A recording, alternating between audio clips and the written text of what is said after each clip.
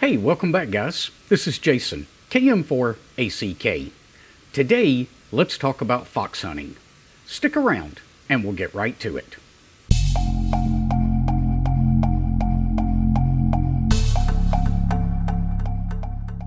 Real quick before we get going today, I've got to give a shout out to these guys. They're my latest patrons over on Patreon. If you'd like to help support the channel, I'll leave a link to Patreon down in the description below. So let me begin with a thank you to Jamie KO4KJX for inviting me out to this event, and to all of the guys at the Macon Area Ham Radio Society Club for hosting a great event. Now, I do have a giveaway that I'm going to announce a little bit later in this video, so make sure you stick around so you can get entered into the giveaway. But let's go ahead and talk about the fox hunt. What is a fox hunt for those that may not know? Well, I jokingly refer to it as a grown-up's game of hide and seek. At a basic level, you have a radio transmitter that one person or a couple of people go and hide. Once the transmitter is hidden, then everyone else goes and tries to find that transmitter, and they're going to use a variety of equipment to do so.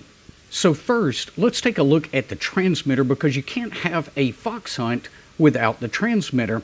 The one that those guys were using that day was offered by a company called Bionics, and it's the Baofeng Fox Hunt controller. So a simple little board, it's probably about the size of a 50-cent piece if I had to guess. It simply attaches to the back of the Baofeng and plugs into its headphone jack. But there are several other different ones on the market, and in fact I'm working on one right now that will run on the Raspberry Pi, and maybe we can include that in a future version of Build-A-Pi. Now, to get into fox hunting as a hunter, it doesn't take a lot of expensive equipment. We can start off with a fairly basic kit and still go out and have a ton of fun. Now, let's talk about the gear you might want to acquire if you're going to participate in a fox hunt as a hunter. The first thing you're going to need is an HT radio. Now, it doesn't have to be expensive. You could use something as simple as a Baofeng UV5R. You could step up a little bit to something like I was using last Saturday, which was the Yaesu FT65R. Or if you've got that brand new Yaesu FT5DR, well, it'll work as well. Now, another piece of essential gear that you're going to need is a directional antenna. Here again, we can spend as little or as much as we want to on the antenna. A simple tape measure Yagi is a great place to start. They're inexpensive to build, and they're a fun project to build. And if you're not familiar with the tape measure Yagi antennas, just do a Google search for it and you'll come up with all kinds of plans. I used my homebrew Arrow Yagi antenna last Saturday and it worked fairly well.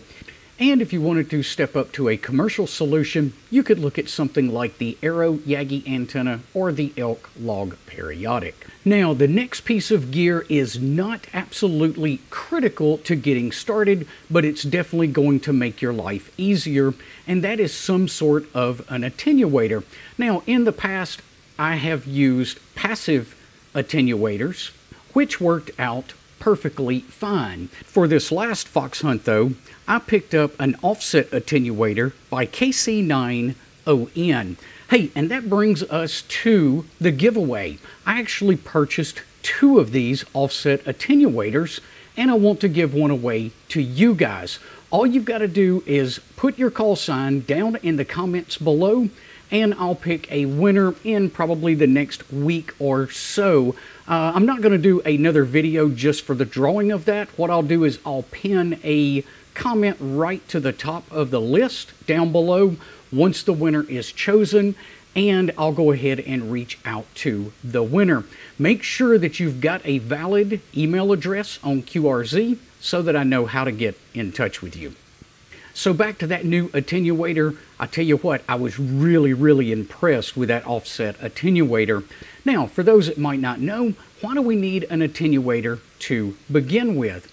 Well, when you're a fair distance away from the fox, you can use your directional antenna to sweep the area And you're going to hear that signal coming from the transmitter the loudest off of the front of that directional antenna. However, as you get closer and closer to that fox, you're going to hear it just as loud off of the side and off of the back of the antenna as you do off of the front of that Yagi. By putting an attenuator in line, we can dampen that signal down so that it's not as strong and we're not receiving it off of the sides or the back of the antenna, but we're only receiving it off of the front. Now, an attenuator is not absolutely necessary.